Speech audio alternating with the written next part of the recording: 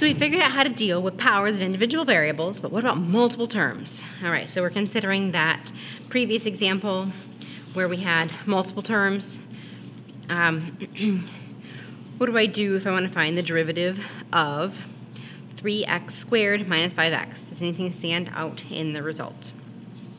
Okay. I actually didn't bring my 3.1 notes down from before, but if you look back at your 3.1 notes, we found that the derivative was 6x minus 5 in that example. And our question, does anything stand out in the result? If we take the derivative term by term, the derivative should be 3 times power rule, so 2 times x, minus 5 times power rule, 1 times x to the 0, or just 1. So I do get 6x minus 5. So this is what we should have had back in 3.1. We were in class for those notes. I didn't bring my notes to this classroom when I did the video, unfortunately, so I can't show you what I had in my notes. But look back in your notes for 3.1 example 1. We did this example by the limit definition, and we have the same thing that we now get from our power rule. That leads us to the sum and difference rule, that you can take the derivative of two parts of an expression separately and then add up the results, as long as both are differentiable, as long as they're both defined. If any one part is defined, then the whole sum is going to be undefined as well. Alright, that makes the derivative of any polynomial function easy because polynomial functions are always continuous, always smooth, no sharp points, so the sum and difference rule will apply for all polynomial functions. So, in the next case, I'm looking at the derivative of g of w. It's going to use the power rule, so it's going to be 2 times 3w squared plus 9 times 2w plus, well, it's negative 16, so plus negative 16. And then the derivative of a constant is 0. You don't have to write the plus here at the end, but for conclusion, we'll have 6w squared plus 18w minus 16 for the derivative of this function. The more comfortable we get with derivatives, we're actually going to go right to that line, multiply the 2 and the 3 immediately, but I'm trying to write out my steps to make sure that we are understanding where each of those values comes from.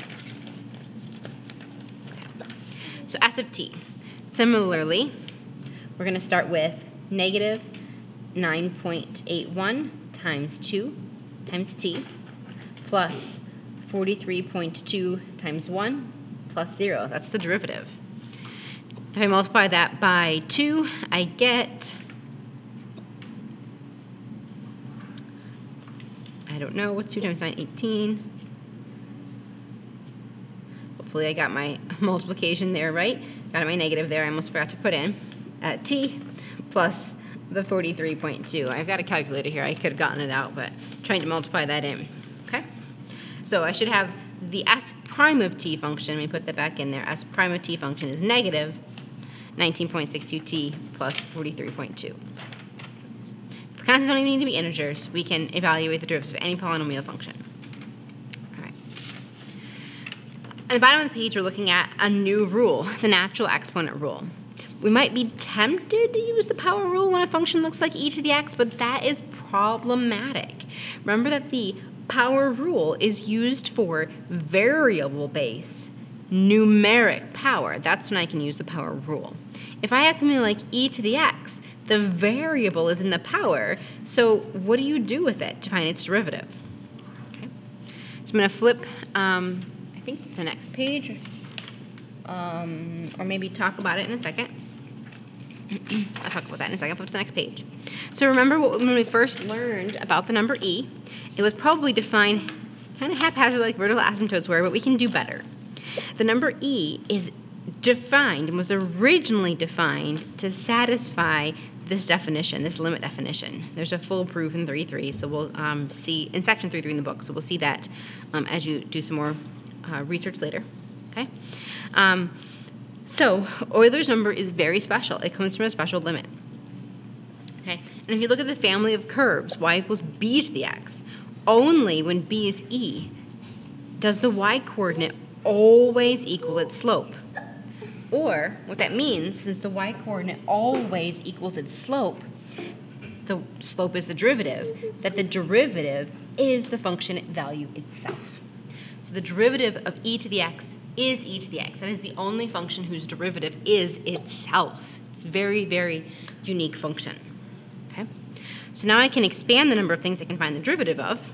If I'm looking at this function, f of x, its derivative, the derivative of e to the x, is exactly the same thing, e to the x, plus 14e to the x. Well, it's a constant 14 times the derivative of e to the x is e to the x, minus, and then a power of x uses the power rule, so it'll be 3 times 2/3 x to the 2/3 minus 1 is negative 1/3.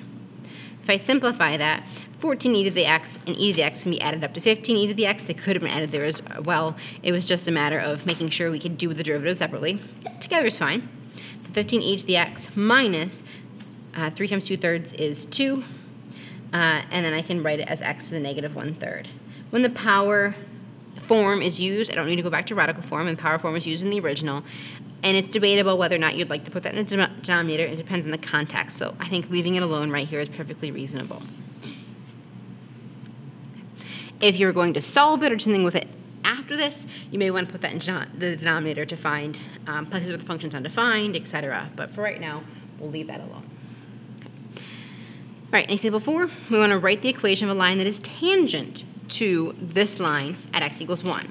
Well, I've already found the derivative. So if I want the equation of a tangent line, I know that its slope, the tangent slope, is f prime of 1. Okay, so that's 15e to the 1 minus 2 times 1 to the negative 1/3. 1 to any power stays 1, except for 0 power. So that's going to be 1. And so I have 15e minus 2 for my slope. To write the equation of a line, I need an ordered pair and a slope. I just have an x value, so I better use the original function to find the y value.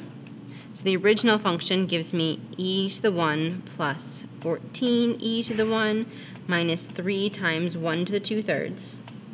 That's 15e minus 3. Okay. So remember, to find slope, we can use y minus y1 equals m times x minus x1. I now have values for y1, x1, and m. I can plug those in, and I can find the equation of the line. So it's going to be y minus quantity, so parentheses, y1, which is 15e minus 3, equals m, which is 15e minus 2 quantity, times x minus 1 quantity. If I distribute, it's y minus 15e plus 3 equals 15e minus 2 quantity x minus 15e plus 2. I'm distributing the negative 1 on these two so that I'll be able to add these over. Because when I add over the 15e, here, they're going to cancel. And when I subtract over the 3, those are going to be like terms. So it's not a conventional y equals mx plus b because of the e in there, but the equation will be y equals, so the slope is 15e minus 2, so 15e minus 2 times x, minus 1. So this is the equation of the line that is tangent to this curve at the point where x is equal to 1.